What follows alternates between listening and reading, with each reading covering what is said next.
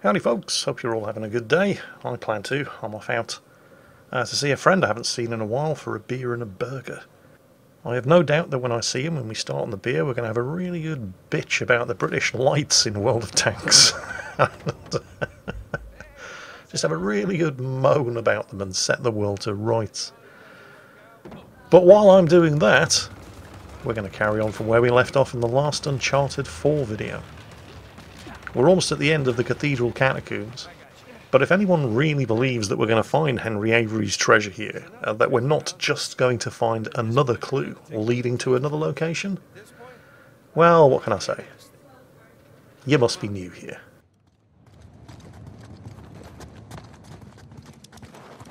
Okay, getting a bit dramatic with the statues here. Seriously? Why decorate a treasure burial site? Or build elaborate tests. I mean, either we're missing something, or Avery was really bored. Because it's not a treasure burial site, Sam. I realise this news is not going to make you popular with your Panamanian prison bust-out buddy, but, well, unfortunately it is what it is. Ugh. I'll never get used to this.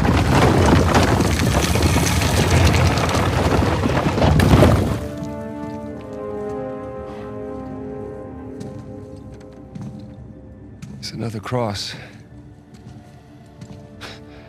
At least this one has some jewels on it, right? Whoa, don't touch it. What? Why? Look at it. It's the only valuable thing we've seen in this cave. Right. This is another test. Agreed. Yeah.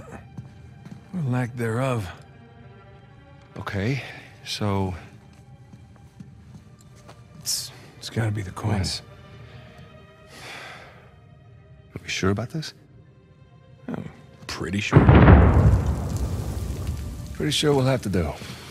Just one now. Agreed. I got it. Please don't be a trap.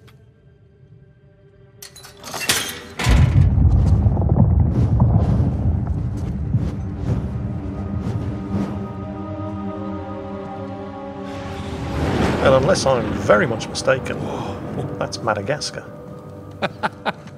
You recognize the shape? It's Madagascar. Damn, I'm good. Look. Star right here.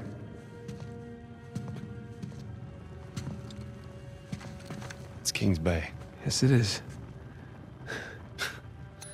Son of a bitch. He's screwing with us. What are you talking about? Avery. He's screwing with us. This was supposed to be it, so where's the goddamn treasure, huh? I mean, Kings Bay, great. Well, what's next? North Pole?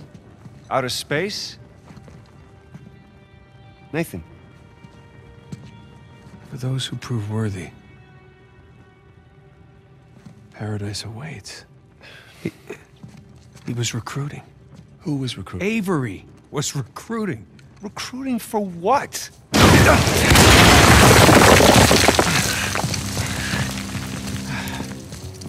Crap. You gentlemen are very noisy. Guns on the floor. Slowly. Got to admit, her accent is getting better. Must have known you from last time.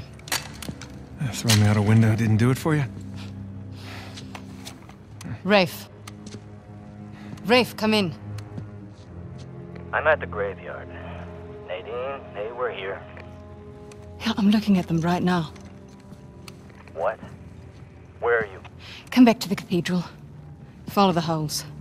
I'm on my way. And for God's sakes, don't shoot him yet. Not want to hurry then. Kings Bay. Yeah, but, where in Kings Bay? You'll need that cross over there to figure it out, but there's only 2 people that can tell you how to use it. Let me guess. You two. I'm gonna leave it to Rafe. You're gonna be waiting a long time. Sorry, boys. I'm not here to negotiate. Bring me the crucifix. Sneaky one, Sam. It's not a crucifix. What? Well, technically, a crucifix refers to a cross that... You know what? Never mind. Don't touch it!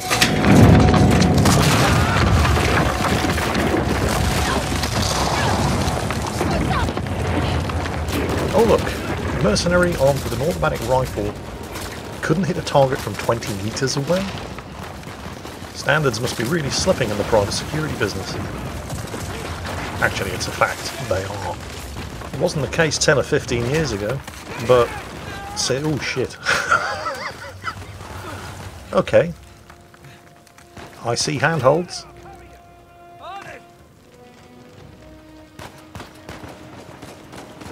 Yeah, it's just... oh shit. Oh. Okay. So, stay on the side. They can't shoot you. Which is a lot easier said than done because this thing's moving. Have to go for it. Yep, made it. Now if this one would just do me the honour of staying still for a couple of seconds. And... gotcha. I'll take your pistol. Right. But yes, it is actually a fact that standards have slipped significantly in the private security market over the course of the last 10 to 15 years. Particularly since Iraq and Afghanistan. It used to be the case that in order to get employed by a reputable private security firm, you had to have some pretty significant military experience. Not necessarily special forces experience, although certainly in the past the overwhelming majority of people employed as private security contractors did have special forces experience. But at the very least, some significant trigger time in a reputable infantry regiment. South African mercenaries in particular were known for being extremely reliable private security contractors with extensive military experience fighting in bush wars in Angola, Mozambique, Rhodesia, the Congo. This lot, on the other hand, seemed to be so bad at shooting they'd struggle to qualify as an Imperial Stormtrooper. And while a whole bunch of private military companies these days do still employ some very, very good people, a lot of them don't. And that's because of the demand for private military companies in Iraq and Afghanistan, with the military drawing down and handing over the responsibilities to private contractors. So there's a huge demand for the services of private military companies, and the companies themselves are having to aggressively compete against each other, often by undercutting each other's bids in order to secure the contracts that are available.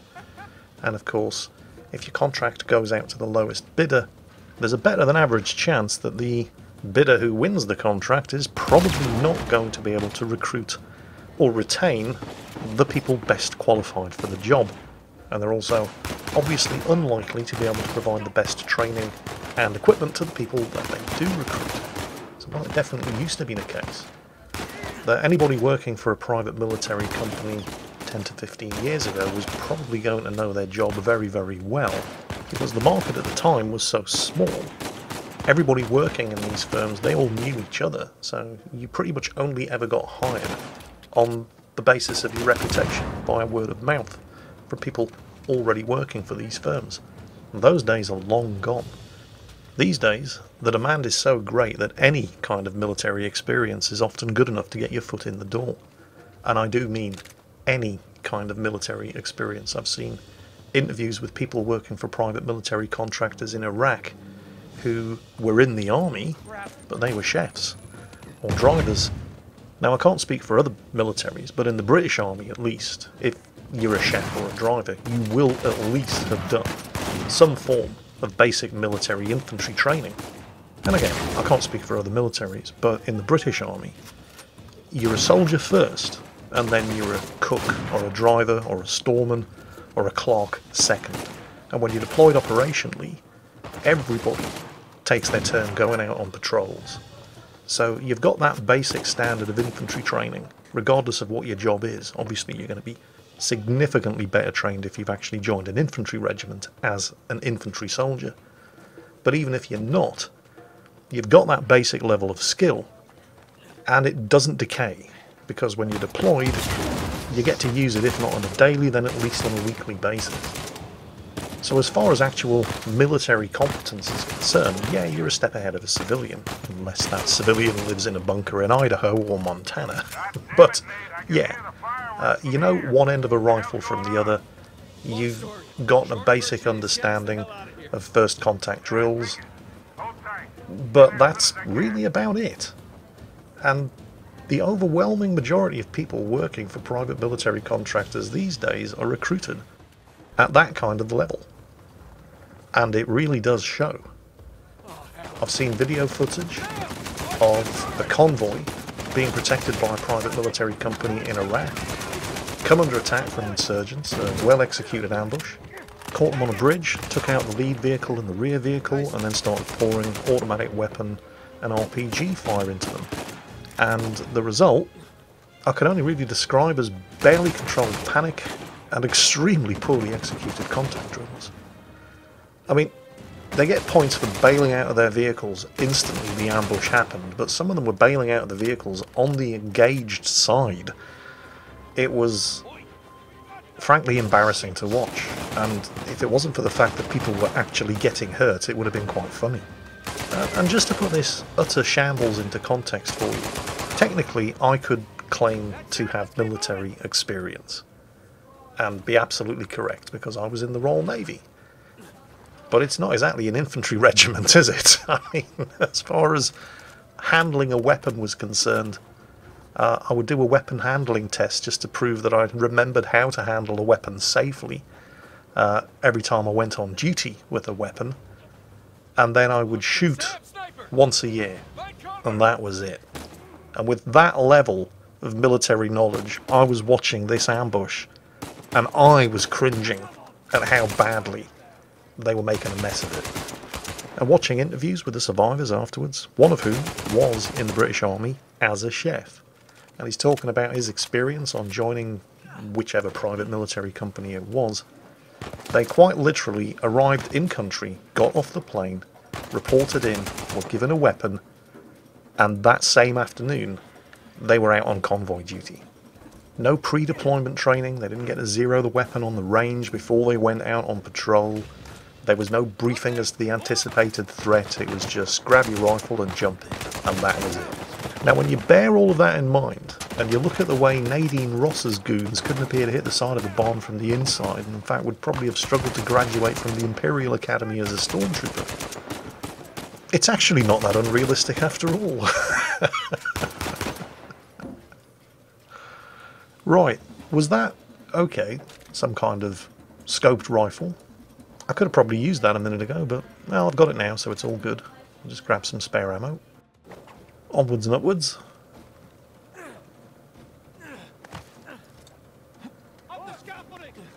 How much further do we have to go? Oh, getting shot up by somebody. Not sure where from. Plenty of spare ammo for this rifle lying around there. Oh, bollocks, no. Jingles, get other side of the crate. Oh, for God's sake, Sam. This crate ain't big enough for the both of us. Where the hell are they? And more importantly, how does this thing... Ooh. Oh, yeah. Oh, we like this. Yeah, this is nice. I think that's it. Top up the ammo. Oh wait, there's another one. For God's sake, Sam, get out of the way. Oh shit, that was close. Think we're clear. Hey kid, there's no place to land up here. Can you make it down to the water? Yeah, set her down. One way or another, we'll get to you. Keep running! Don't stop! I'll eat this for you! No! Kind of. Yeah. Yes. Yeah, definitely. Okay, they're right around the corner, so I'm going to use the pistol. I don't know how well this rifle's going to work at close combat. Wasn't Victor saying the weather is lovely this time of year? I can't see shit! Just keep heading down until we hit the water. Down? We're going down there? I think so, but I think we're going this way. Ooh, yeah, we'll take this pistol. Will we? Oh, no, that's not a good idea. Where's the rifle? Where's the rifle? Jingles, get the rifle. Get the rifle, that's the one. Yes, that's much more like it. Right. Whoa, jump! I think this is it. Where are we getting shot at from? Ah, crap, they're on the other side. There they are. One. There's another one. No, not there. There. I should take care of it. Oh, I didn't take care of it. Okay, I think this is it. I think it's just... Oh shit, grapple, grapple. Whoa, you gotta be kidding. Another gravel slide. Wow. This is fun. It's a lot more fun with this rifle. How much further, for God's sake? Oh, I think I'm out of ammo. Yeah, I am. Right, so whatever happens from here on in, we're just running. Oh, actually, no, I can use the... Yeah, that's way better than this double-barrel flintlock thing. This has got to be it, surely. And jump. And climb. Yeah, all I have left is the pistol. Where's the plane? And where are we going? No, not across there. It's got to be down here. That's another slide. I see the plane. Come on, come on, come on, come on, come on. Grapple. Oh, caught it just in time. And we'll release. And get to the plane. That was a lot of fun.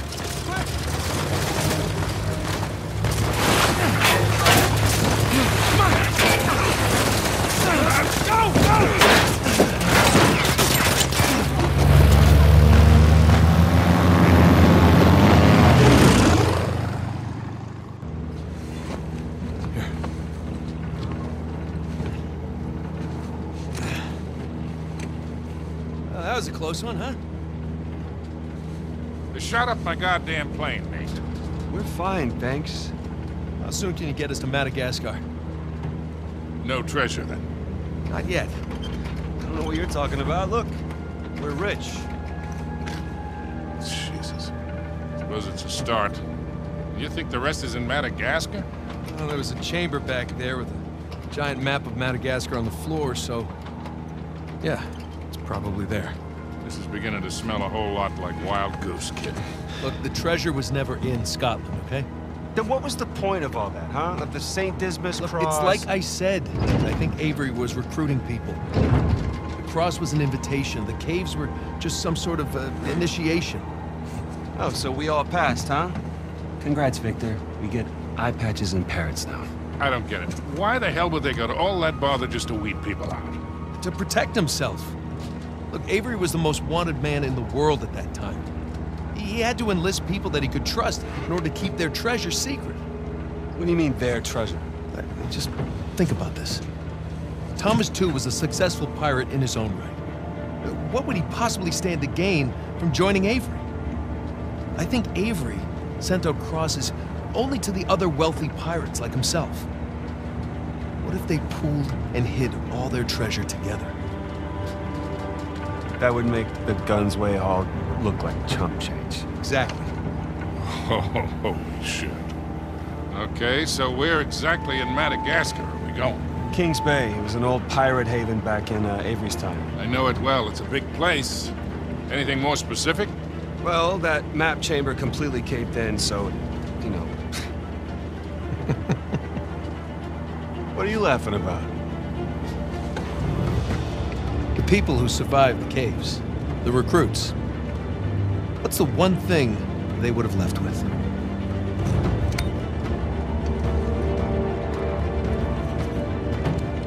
There's a volcano on this. There's a volcano near Kings Bay. Which means we need to get a move on. And it also means that this chapter is coming to a very rapid conclusion. I hope you've enjoyed it, and as always, take care, and I'll catch you next time.